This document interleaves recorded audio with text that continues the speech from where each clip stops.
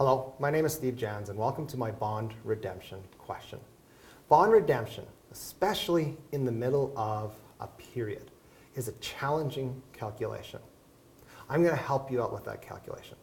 We've got two templates here that will help us create the two proper journal entries related to that bond redemption. Now, at this point in time, you are familiar with the question. You've calculated whether the bond is a premium or a discount. You've completed the effective interest schedule. You've also done the first bond interest payment entry.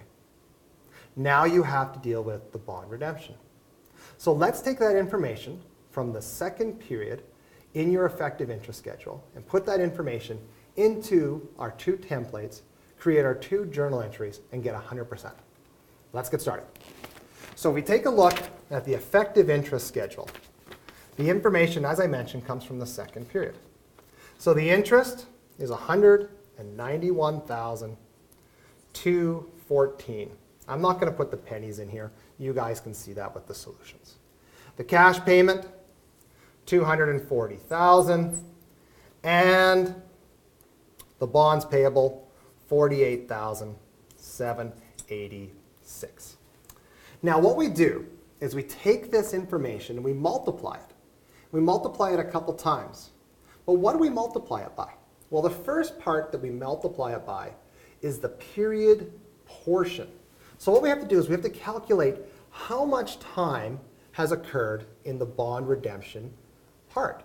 So if the bond, for example, paid interest on December 1st, which is this question, and the redemption is going to occur on March 1st, we have to deal with December, January, and February.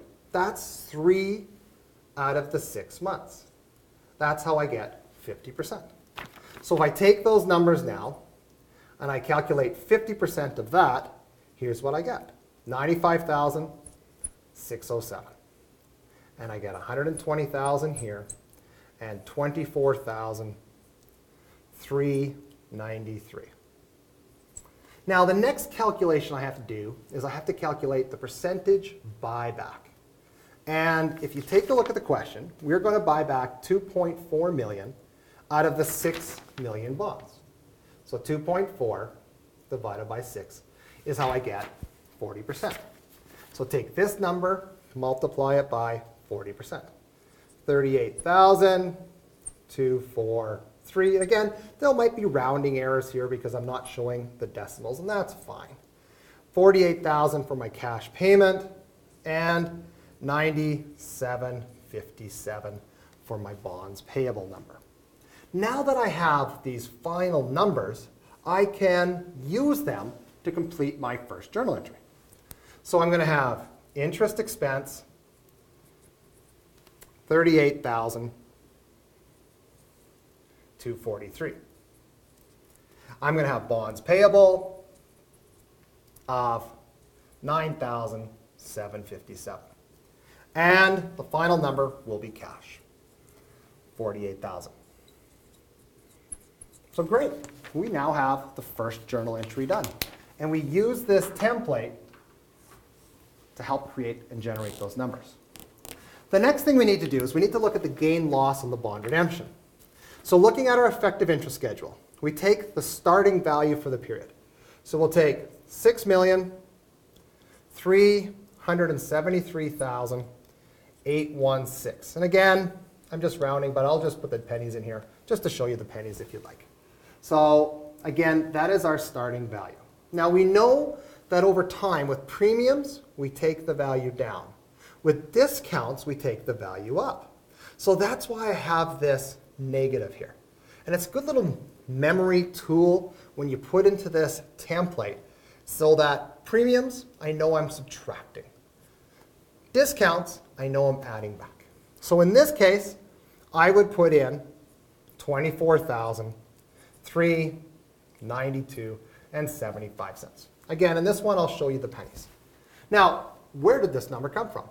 Right here. There's that number. It's basically my bonds payable amount times 50%. That's where I got that number.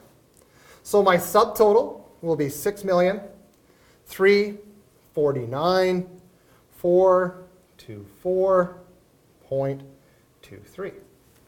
Now my percentage buyback, we've already calculated, is 40%. And then now my total will come out to 2,539,769.69. Now in the question, part D of the question, it says that you paid $2,575,000. So cash, $2,575,000. Now the value of my bonds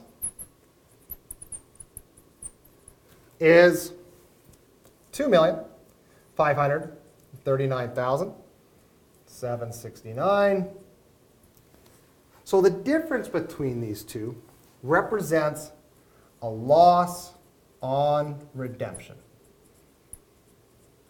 And losses are on the debit side.